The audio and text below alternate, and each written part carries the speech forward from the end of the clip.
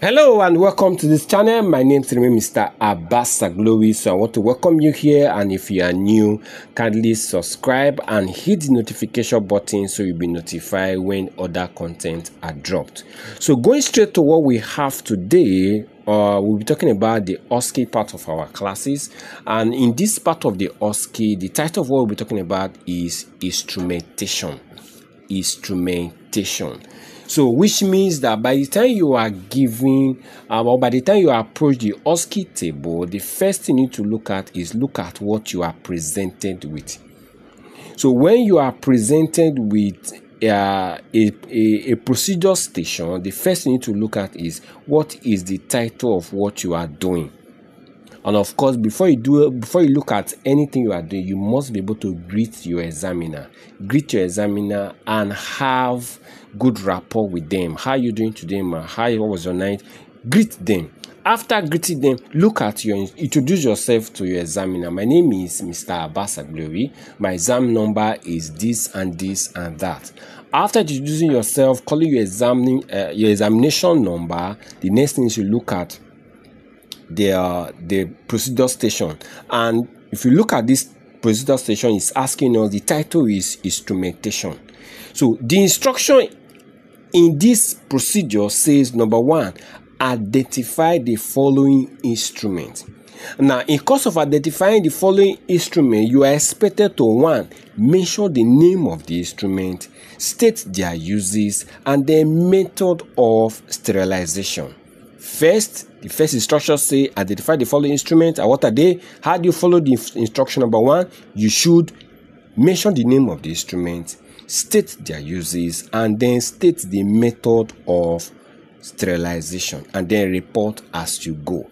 So these are the pattern, or this is the pattern we're going to use while talking about the different instruments. So we're going to go straight to talking about the procedure, and after the procedure, the possible checklist that you will be used to examine you, we're going to bring it out, and then the possible questions that arise from this kind of question or this kind of procedure, because it's expected that after you do this procedure station, you're going to have question station. That's to say, you'll be given some MCQ question after this procedure. So after listening to this procedure, please kindly wait and look at the checklist, and then the questions that follow this kind of procedure. Thank you. Okay, so welcome back. So on this part of it, we'll be talking about the next checklist called the sterilization of equipment. Talking about the sterilization of equipment. So talking about sterilization of equipment simply means they're asking you what are the process of sterilizing this instrument. So it might come in different form. Of first, you identify each of these instruments. What are they used for? And then first identifying them and then talking about their uses will help you in knowing the first step. So first is, what is this? So you're going to point at each of them. This is referred to as the dissecting forceps, called the dissecting forceps. Now you discover that it has a sharp two parts of it is very sharp, call it dissecting forceps, and then we have this as an artery forceps, and then we have this as a bow lifter, call it bow lifter. You can see this is a bow lifter. So this is a bow lifter. This is an artery forceps. This is an artery forceps, and of course, I said this is dissecting forceps. Now, what is dissecting forceps used for? It is used for wound dressing. In case you are doing wound dressing, this can be used for wound dressing. It can also be used for holding tissues, light tissues together. You could just try to like hold the thing together. You can just to pick. Can use it to pick tissues together. So it is used for wound dressing. It can also be used for holding light tissues within the body. Now, what about the artery forceps? The artery forceps is used for clamping tissue. It's used for Imagine if this is a tissue and I decide to hold it. discover that it's already holding the tissue, right? So it is used for holding tissues together, clamping bleeding. If at all there is a bleeding, it can be used to clamp the blood vessel. Just imagine doing delivering, right? They want to clamp the cord. They can use it to just clamp the cord just to stop bleeding. Now, what about the bow lifter? Of course, the bow lifter is used to lift heavy materials. Of course, maybe after dressing, after sterilization, they need to lift materials. You want to lift them, you can just start using this to pick them, right? Hence, it's called the bow lifter. You can also use it to carry your bow, your dressing bowl, your kidney dish, and all of that. This can be used to lift them. That is their uses. So in identifying them first, like I said, this is a bow lifter, this is dissecting forceps, and this is an artery forceps. Remember their use. I said this artery forceps is used for clamping blood vessel or for clamping bleeding site, and I said this is used for wound dressing and for holding tissues together. So the next question is, what is the method of sterilization? What is the method of sterilization? So remember we talked about artery forceps. Artery forceps, remember we say it is used for clamping. Now if you remember, it has a saw-like teeth. It has a saw-like teeth. So which means that as part of what you do, you must ensure after use, you soak it in a soapy water. You soak it in a soapy water for 15 to 30 minutes. Now, after which you remove and soak in an antiseptic. Remove and soak in antiseptic for 30 minutes. And of course, after that, you must be able to brush. Remember, it has teeth. So which means that some tissues may hang on these teeth. What do? You brush the teeth. You ensure you brush the teeth to remove any debris, right? You remember, you of course use brush to wash the teeth, and then what do? You soak it inside clean water, and then you air dry. That is, you allow it to dry. So that is, after doing that, what you do next, you can pack it, right, into an autoclave. Autoclave, of course, is using of heat. So what have I said? Talking about the artery forceps, I said, first, you must be able to, after use, you must be able to soak it in a soapy water for 15 to 30 minutes. You must be able to, after soaking, you remove it, and of course, you soak it inside antiseptic for 30 minutes. And after that, I say, what do you do next? You brush the teeth. Ensure you brush the teeth so as to remove any form of debris. And then after brushing, what do? You soak it in plain water, or you can rinse it with plain water, or rinse it with plain water. After that, what do? You can allow it to air dry. That's to allow it to dry, or you can put it inside autoclave. That is how you sterilize this. Now, what about the dressing forceps? The same process you use for this, the same process you use for this. The first, after use, soak in a soapy water, antiseptic water, brush the teeth. After brushing the teeth, what do you do next? You can decide to soak in plain water, allow it to air dry, and then, of course, pack it into an autoclave. So what about the bow lifter? Remember we said this is a bow lifter. It is used to lift bowls, right? So how do you do this? How do you sterilize this? What do? You wash soapy water. After washing, you rinse in a clean water, and then place in a container with antiseptic. First, after use, wash with soapy water, rinse with a clean water, and then what do? Put it inside an antiseptic, inside a bowl with antiseptic, and then put it in a container, like I said, clean water, after which autoclave can also be used. Put it inside autoclave. All of these cannot be sterilized. Now, after sterilization, what do? That's what brings about finishing. So after they define all of this, in your exam, it's expected that you arrange them back to the way you saw them. Arrange the instrument, wash your hand, meaning arrange them back to where you saw them before use, before your procedure, that's before using them in your ward. Arrange them back to where you saw them in your unit, because personal hygiene is needed. housekeeping is very important, meaning you should be able to keep every item where you use them, so that in case of next time, you can easily walk there, pick them to reuse. After that, what do you do next? You wash your hand with soap and water, and that is for that. So what have I said in summary? First, we're talking about identification and the process of sterilization of these instruments. So the first thing you need to do is the examiner will judge your appearance, the examiner will judge the way you compose yourself, and the next thing is for you to identify this instrument. Who are they? You say this is an artery forceps, this is a dissecting forceps, and this is a bowl lifter. A bowl lifter, dissecting forceps, and then this is an artery forceps. How do we know then? Artery forceps have a rough edge. You see this part of it, right? It's a part where that if you click it, it will click. See that it has clicked on itself. So it is used, first identify them. After identifying them, the next is talk about their use. What have I said? This is an artery forceps. It is used for clamping. Dissecting forceps, it is used for wound dressing, and it's also used to hold light tissue together. What about bowl lifter? It is used to lift bowl.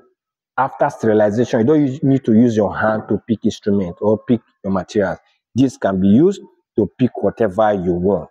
Now, how then do we sterilize them is the next step, because that's what the checklist is asking us. First, I said either this or this. The first thing you do after use is you ensure you put them on soapy water for 15 to 30 minutes. Next, remove and soak in antiseptic, 2 of them in antiseptic. After which, you clean the edge, the teeth, ensure you clean the teeth, each of them. After cleaning the teeth, what do? You put them inside fresh water, that's to say plain water. And after that, you dry them. That's to put them on a dry surface that is clean and dry. And at the end of the day, pack them into a sterilizer or an autoclave or sterilizer to sterilize them.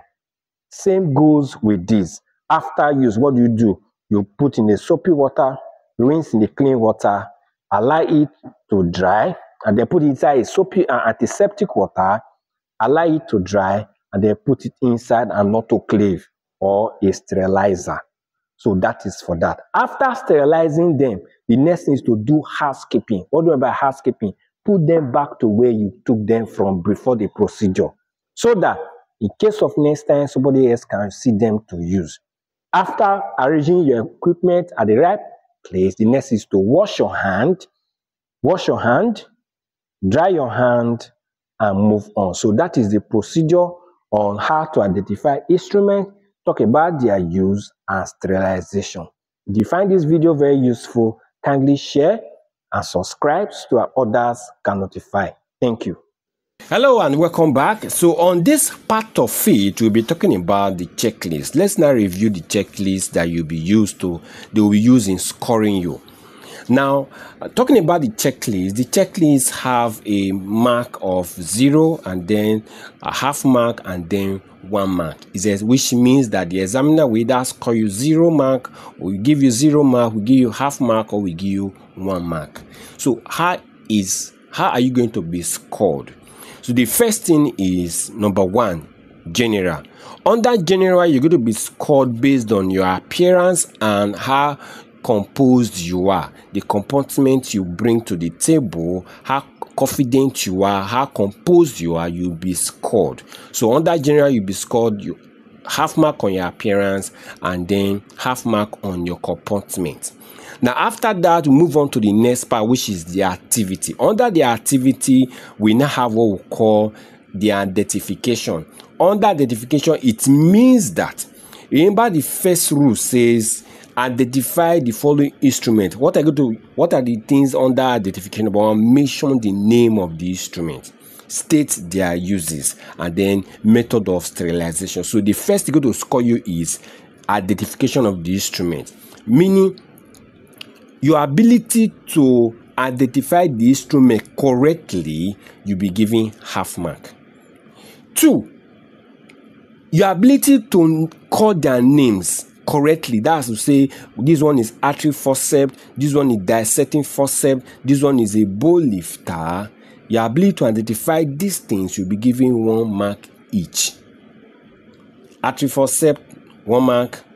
Dissecting forceps, 1 mark, and then bow lifter, 1 mark. So ability to identify them correctly, you'll be given 1 mark each. However, your ability to point to each of them correctly as you identify them, you'll be given half mark. Then moving on to the next part, of which is the 2 part of the instruction, state their uses. So in stating their uses, first we have the artery forceps. Your ability to know for sure the artery forceps is used for clamping bleeding tissues or stating its use, you'll be given 1 mark.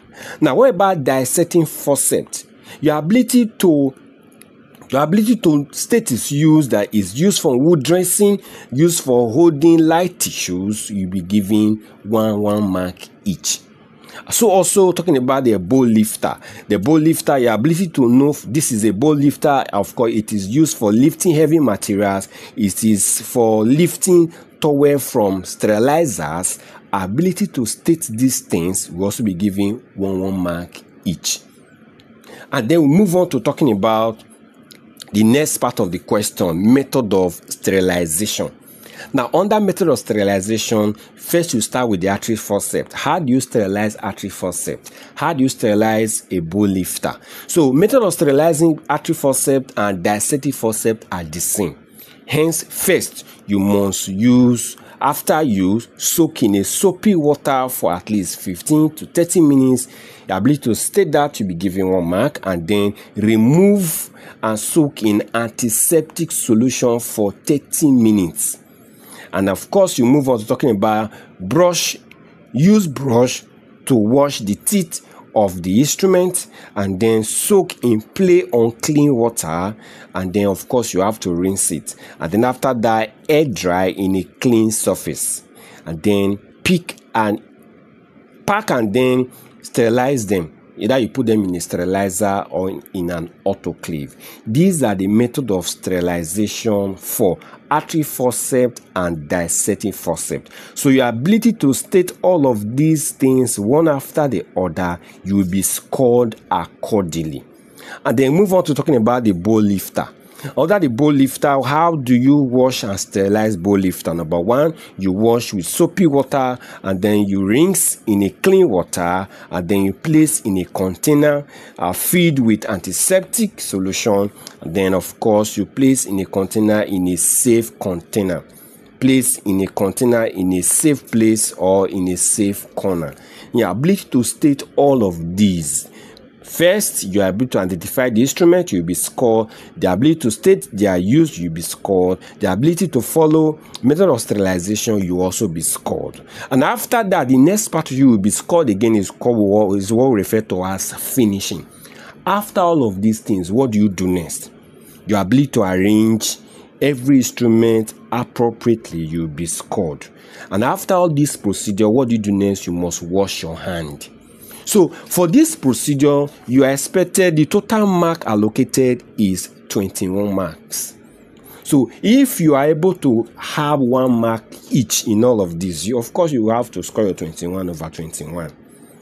So these are some of the checklists this is the checklist rather they're going to use in scoring you. So let's look at this over again and then see how we can master some of these things.